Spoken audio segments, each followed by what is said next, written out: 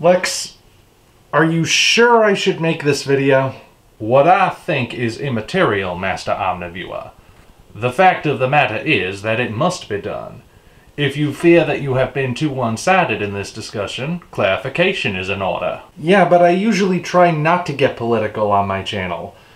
I guess I've been keeping it pent up for a while, but what if this goes over poorly? Omniviewer, you are making that video. If you do not make it, then you shall regret it. Perhaps not today, and perhaps not tomorrow, but soon, and for the rest of your life. Yeah, I guess you're right. I mean, it's not like I'm doing this video to attack anyone. If anything, I'm doing it to bring people together. Alright, you've convinced me. Once more into the breach. That's better. You may recall that my review of The Bandwagon also made a case for escapism and entertainment, since it's a film that revels in being silly and pointless while simultaneously pointing out how trying to insert deeper meaning into everything can potentially lead to disaster. Yeah, but people have been asking about the other side of that argument. There are classic movies out there that are steeped in politics, after all. Which begs the question of what makes the classics different from modern movies which do the same. There are some blanket statements I can make to express that difference, like how modern movies convey their politics in a way that condescends to the audience, or how controversy is forcibly attached to the work when it has no place being there to begin with. Then again, there are enough people out there who are tearing down modern cinema in this fashion. My method, therefore, will be to elevate an example of a film that does things right. And as luck would have it, it's also considered one of the greatest movies of all time. I speak, naturally, of Casablanca. When you look at Casablanca from a thematic standpoint, it becomes apparent that the movie is about World War II. It's not just set during the war, but is a proper allegory for America's entrance into it. Think about it. Every major character in the film represents a nation that was involved in the conflict. Rick, with his staunch neutrality and running of a multicultural establishment, is America. Captain Renault, who is attempting to maintain some level of authority under the ever-watchful eye of the Germans, represents occupied France. Major Strasser, being a Nazi, obviously represents Nazi Germany. Ilse Lund and Victor Laszlo, the underdog freedom fighters, represent the European resistance from nations which Germany has claimed as its own. One of the most iconic scenes in the film involves German soldiers singing a patriotic German song, only for their ditty to be drowned out when Laszlo leads the crowd in singing the French national anthem, ending with cries of "Vive la France" from a side character. The outcome of the plot, that is, whether the resistance or the Nazis win, depends on the involvement of Rick the American, who has a history of interfering with foreign conflicts, but who outwardly proclaims neutrality. And just in case you still doubt the presence of a metaphor, consider when the film takes place. It was released in 1943, but set in... well, I'll let Bogey tell you. It's December 1941 in Casablanca. What time is it in New York? That's right, December 1941. Which, if you even have a basic knowledge of world history, is also when Japan attacked Pearl Harbor, thus drawing America into the conflict.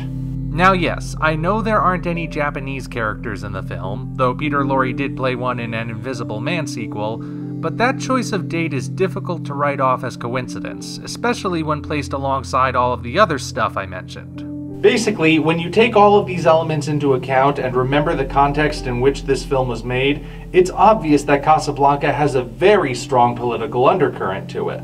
The film is undeniably rooted in the age it was made, and so you can imagine people who saw it back then likely picked up on these themes, whether they consciously realized it or not. The message is clearly that America is vital to winning the war, Uncle Sam wants you, bye bye, bye bonds, USA, USA. There's no getting around it, folks. Casablanca is a very politically charged piece of cinema. This, of course, is why Casablanca has aged so poorly.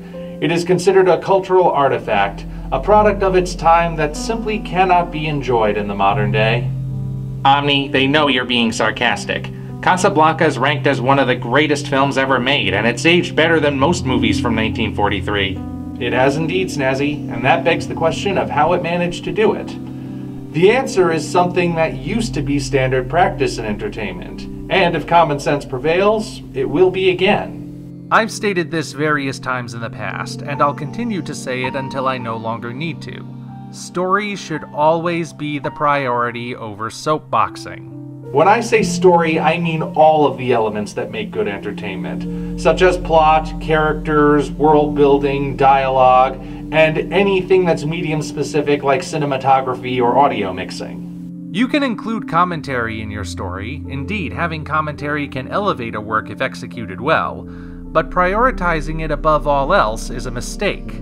Politics are best delivered as subtext, something for the audience to discover for themselves. When the subtext becomes the main text, that means you're getting things backwards.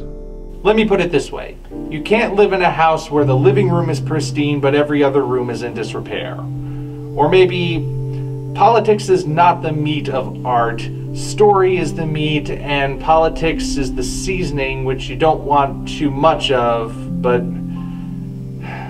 Snazzy, I'm struggling to find a metaphor here. So don't bother with it and just cut to the chase. Good idea. Look, politics are a very timely subject matter, and as such, they are destined to fall out of fashion eventually. Art is not sustained by what makes it timely, but rather by what makes it timeless, and the timeless elements can only be found in the story. And how do you know if a story has what it takes to be timeless? Easy. Your story has a better chance at being timeless if it can sustain itself without the politics. Let's go back to Casablanca and I'll show you what I mean. I opened this dissertation by speaking about how Casablanca can easily be interpreted as an allegory for the United States entering World War II, and given that it was made in the thick of the conflict, there was almost certainly an unspoken message about supporting the war effort to go with it. Ah, but here's the twist. That's not what Casablanca is really about. When you remove the politics, what you're left with is still a gripping and powerful story. Casablanca is not really about nations in conflict, but about people in the midst of conflict. It's a story about individuals who are each trying to escape their pasts to reach a better future. It's a love story where the lovers don't wind up together because they realize they never can be. These threads all exist independently of the political subtext. Heck, this is even true for each individual character we see. For the best example, and just to keep this little speech focused, let's zero in on our main character, Rick. As already stated, Rick can be viewed as a representation of the United States, but when you take that away, he remains a proper character. Rick is not just America personified. Rick is a man haunted by his past. He is a man who is naturally compassionate and altruistic, but since he's been hurt so often by acting on those feelings, he's conditioned himself to suppress them for as long as possible. Perhaps most vitally to the plot, he is a man torn between two choices. Either do something selfish that gratifies only him but leads to others suffering, or do something selfless that others will benefit from even though he'll be left with nothing. Now yes, these elements are enhanced when the allegory is added, but they remain fully functional without it. In short, Casablanca functions as a compelling work of fiction first and foremost, and while the political subtext is present and can enrich the experience, it does not interfere with the story. People who did not grow up in the climate of 1940s America can watch it and love it for that very reason. The model presented here is one that all entertainers would be wise to follow. Unfortunately, these past few years have seen an influx of art that has its priorities all screwed up. The commentaries are no longer the subtext, but are instead repurposed as the main text. If you try removing the politics from one of these works, at the best it's unremarkable and average, and at the worst it's, well, the worst. By choosing to be entrenched in the political atmosphere of today, they've sacrificed their relevancy for tomorrow. Granted, we don't know it for certain yet, but I think it's a long shot to claim the last few years of the 2010s have produced anything of the same caliber as Casablanca. Maybe there are a few that could make it, but they've got quite a few hurdles to overcome first. So to put a cap on this whole thing, I'm not opposed to the idea of politics in fiction on principle. I in fact understand how the inclusion of politics can enhance certain artistic experiences. But that being said, I do believe there is a right way and a wrong way when it comes to inserting politics. As exemplified by Casablanca, the right way is to have it be subtext that enhances the story without overpowering it. When it's no longer subtext and it supersedes the story to the point where everything else is neglected, or if the story can't survive without that element, that's when you have a problem. Casablanca is considered a classic for a reason. My advice? Try to be like Casablanca. Until such time as we meet again, this is the Omni Viewer signing off.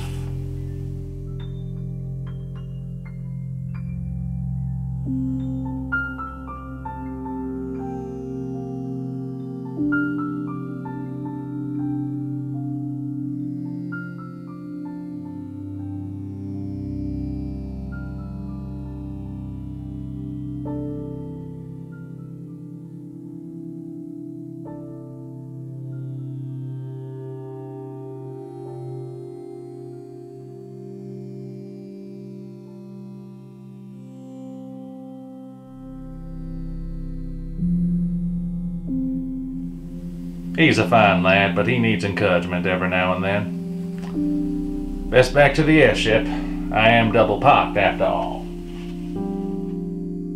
If you enjoyed this video, be sure to like it as well as subscribe to the channel for more content of a similar nature. Also, check the description for links to our Twitter, DeviantArt, and Patreon pages, as well as the Amazon link for the novel Operation Red Dragon: The Daikaiju Wars Part 1, penned by yours truly. Thank you all, and we appreciate your support.